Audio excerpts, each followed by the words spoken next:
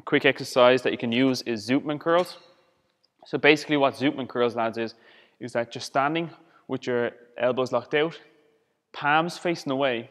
You're going to come up all the way to the top. Keep the tension on. Never finish here where the tension, you can rest. Always feel a bit of tension on. Then what you're going to do is you're going to turn your hands to face down and you're going to lower down for 3 or 4 seconds. Then you're going to turn the hands back up, pull back up, turn the hands down, lower down for 3 to 4 seconds. Again, the best results you get for the bicep brachii and that sort of area is lower rep ranges of around 6 to 8 reps. Again, coming up and then tempo coming down, keeping the tension on. That's one trick you can do.